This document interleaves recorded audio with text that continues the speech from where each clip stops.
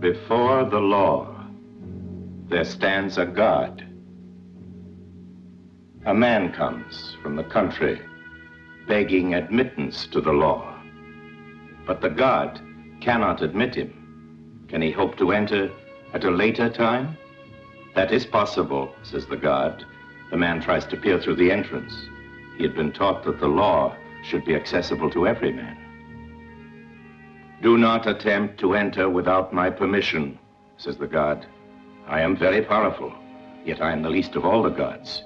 From hall to hall, door after door, each god is more powerful than the last.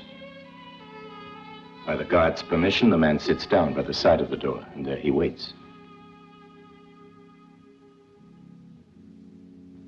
For years, he waits.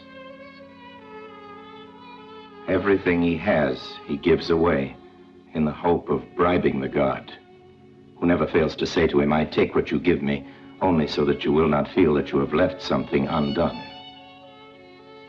Keeping his watch during the long years, the man has learned to know even the fleas in the God's fur collar. And growing childish in old age, he begs the very fleas to persuade the God to change his mind and allow him to enter. His sight is dimmed, but in the darkness he perceives a radiance streaming immortally from the door of the law.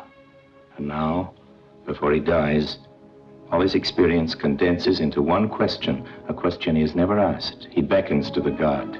Says the God, you are insatiable. What is it now? Says the man, every man strives to attain the law. How is it then that in all these years, no one else has ever come here seeking admittance?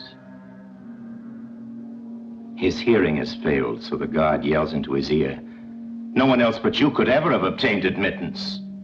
No one else could enter this door. This door was intended only for you. And now, I am going to close it.